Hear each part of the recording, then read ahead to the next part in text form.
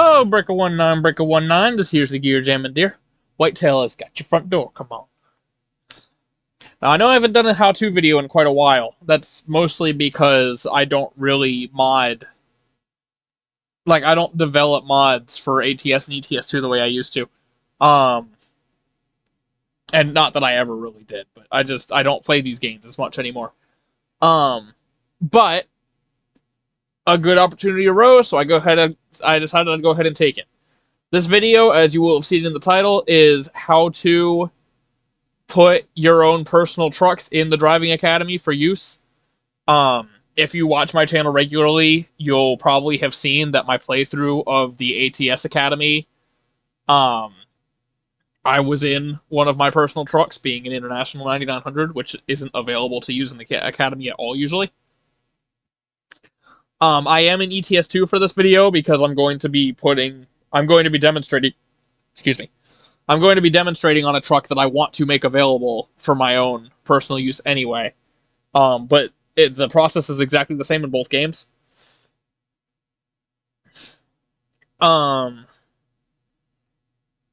So I'm going to show off both how to just add a base game truck that's customized the way you like it, and also how to add a modded truck.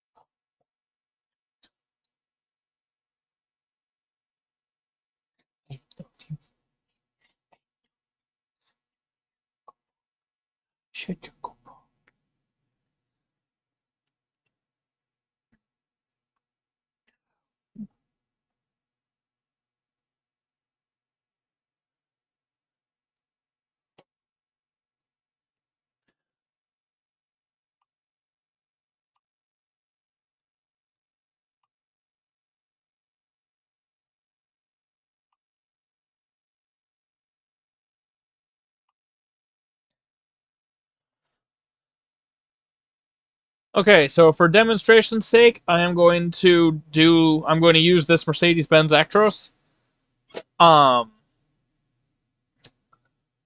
If you've already looked at the Driving Academy, you'll know that you're only able to use the absolute newest versions. You know, like the current production models. So the old Actros, which is what I have sitting here, is not one of those. So the very first thing you're going to want to do is create a save file. So just any save file, it doesn't matter what it's called. And then Alt-Tab out. I don't Alt-Tab anymore because you can see the game is still in the background. I don't know if that's just something particular to my system or if that's just how the game is now. But because of that, I always go ahead and just shut down the game completely because I don't like having it in the background.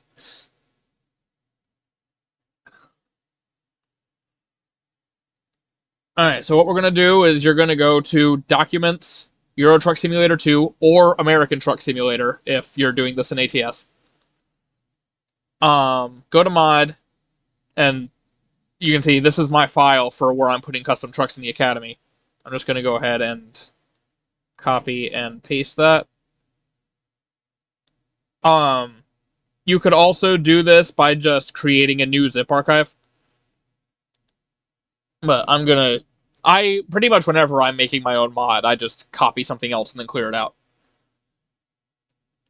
So let's just get rid of everything in here. I'm going to keep def because that's what we need for this. Probably should have cleared Automat first. It was rather large. Alright, so we're going to want def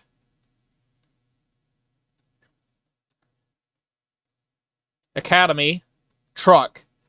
And then this is the one part where I do have to say I'm not entirely sure here. From what I can tell, it doesn't seem like we can actually add more trucks to be used in the Academy. It seems like there's some sort of listings file that tells the game what SII files to look for, but I can't find that file. So the easiest way to do this is just to replace an existing truck. So I'm going to go ahead and replace the Mercedes Actros 2014. And I'll tell you at the end of the video how to find all of these files as well. So let me just open this. So this is the file that tells the game what to load in for a truck. So having that open, we now want to go to our save game.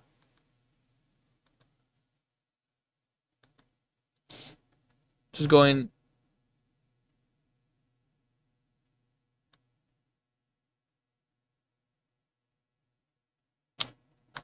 which is going to be this.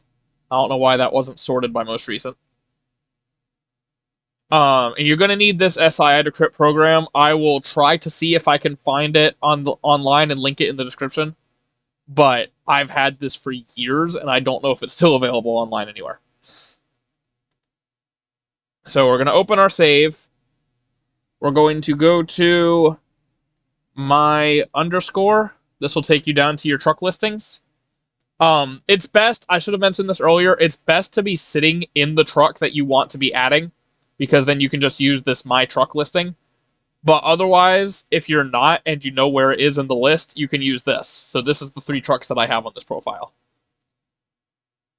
But if I find this, you see this will bring me down to my trucks list. So this is the second truck on my listing, so it will be truck number 2 in game.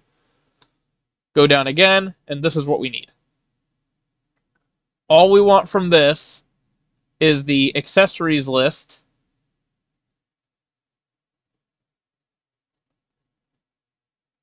So copy that and paste it over here.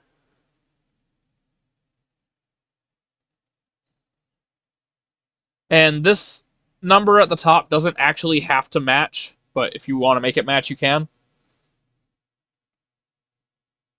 And then you need to copy the actual listings. So be careful when copying, because you only want to copy the listings for the truck you're actually using. Flash. Thank you.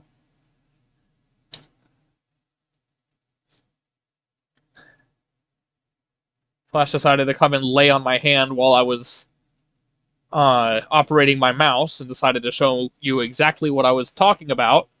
You want to be careful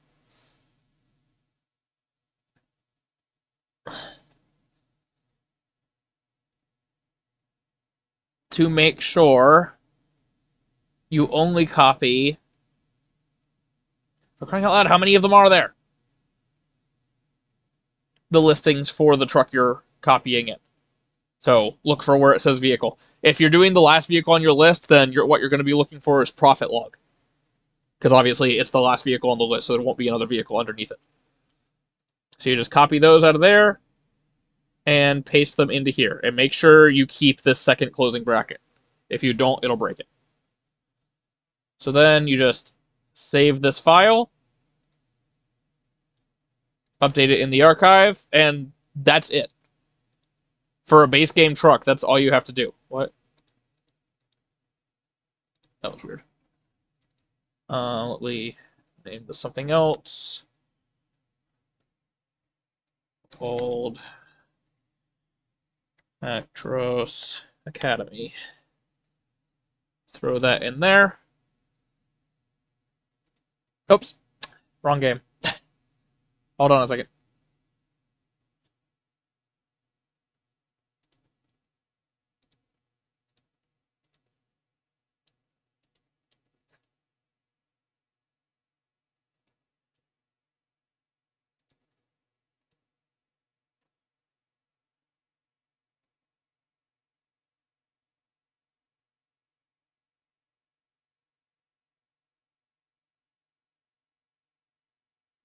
Go into the correct game. I did used to have a shortcut for ETS2 on my toolbar, but I removed it because I don't play this game very often anymore. So now if we go into here,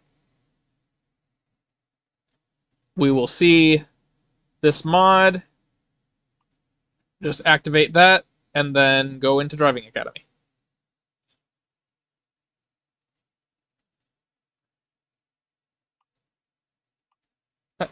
Stop moving my thing around. Huh. Wonder why it put me directly into the truck selection thing. Anyway. We should see, there we go. There's my truck. Then just go into any scenario.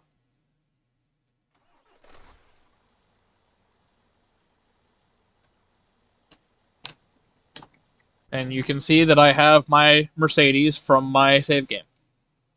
With all the custom accessories and everything.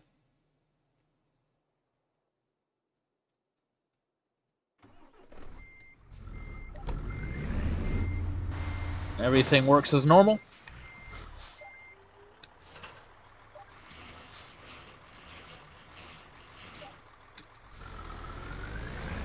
Might actually not be a great choice of truck with how long it is.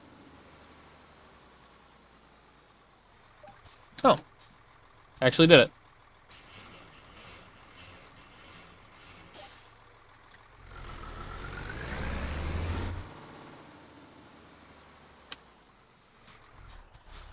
Oh, yep. See, this is what I was talking about. This truck is actually too long to complete this scenario. But you get the point, anyway. So this is something to be careful of. It's probably generally advised to stick to 4x2s in ETS2, because these parking space triggers are really small. And it's really easy to have a truck that's just simply too big. As you can see here. But you can still pretend to complete all the challenges if you want to challenge yourself. Just make sure you do them first with a truck that actually fits.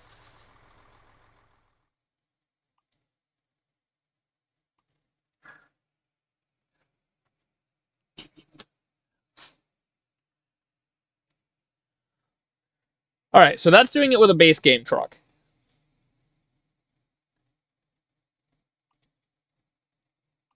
So now, if you want to use a modded truck, it's actually even easier. Because all you want to do is find the truck you want to use, which for me will be the DAF NTT.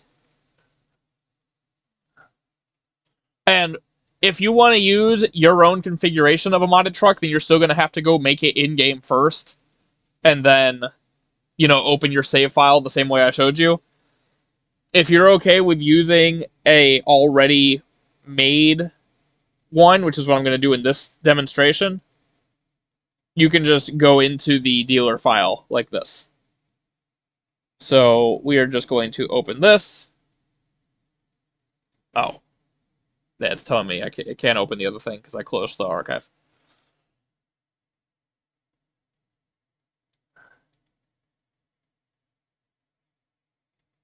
And then we once again want to make sure we have Def Academy Truck. And then this is where I'm going to show you how to find the files we're overwriting. If I go up here, you're going to need this SCS extractor, which, once again, I will have linked in the description. This one is actually easy to find. And I already have it in here, but I'll show you where to find it anyway. What you want is the base game's def file. So what you're going to go to for that is wherever ETS2 is installed, which is in my Steam folder for me. It should be for most people. Or we're ATS. It's the same process for ATS or ETS2, if I'll click on the right thing. It's Steam Apps, Common, whichever game you're looking for, and then you want Def. So the easiest way to do this is to have a folder where your SCS extractor is. Just copy Def out of here. Copy. And paste it into here. Once again, I've already done this. And then once it's in here, it's actually this one, you just drag and drop it onto that, and it'll extract it. I'm going to close this because it takes a minute, and mine is already extracted. So then what you want to go into is def. Once it's done extracting, you'll have a def folder in this folder. So what you want to go into is def academy truck, the same way we've been going. And then just take any of these. The other thing I should mention, I almost forgot. If you're doing this in ATS, these are not going to be in def because all of ATS's trucks are added as DLC trucks. So you're gonna have to go to whichever truck you want to replace, and extract its DLC file in order to find these. But it'll be the same folder path once you've done that. So, seeing as I'm using a DAF, I'm going to go ahead and replace a DAF. So I'm just going to drag and drop that into my archive. Open this up, and then do the same thing we did before.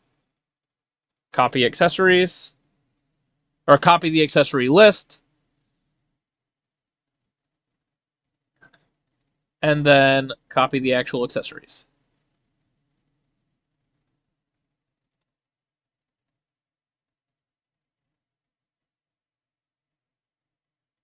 Like such. And now, the other thing I'm not entirely sure about, I don't know if these actually need to be numbered. But since they are in base, I'm going to go ahead and do it.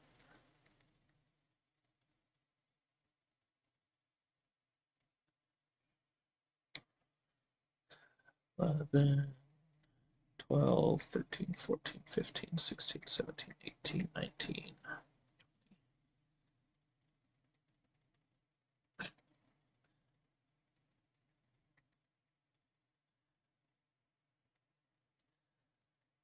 One, 22, 23, 24, 25, 26, 27, 29, 30. Oh, interesting.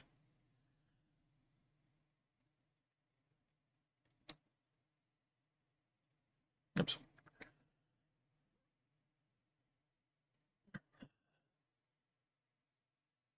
Let's save that, update it in here, and then once again, start the correct game this time.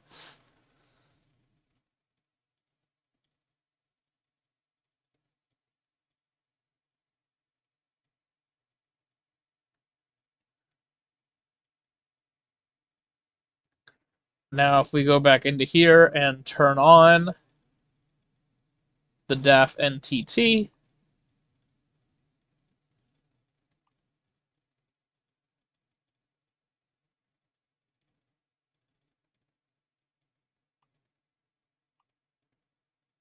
go into the Driving Academy, and go to DAF, there you go.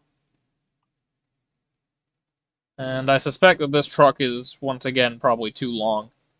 Connecting a trailer is my go-to test scenario for testing trucks because it's short and simple, and it tests the truck and the trailer, you know, connecting and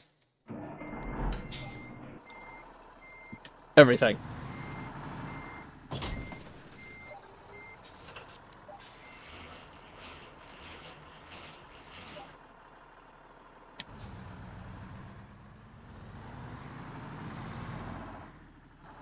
This truck doesn't have quite as much power as my Mercedes.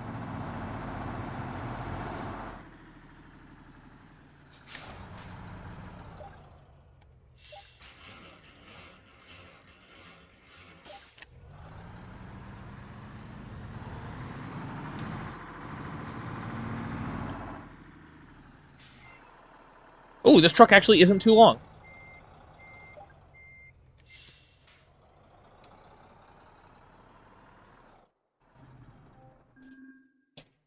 So there you go. It's just that simple.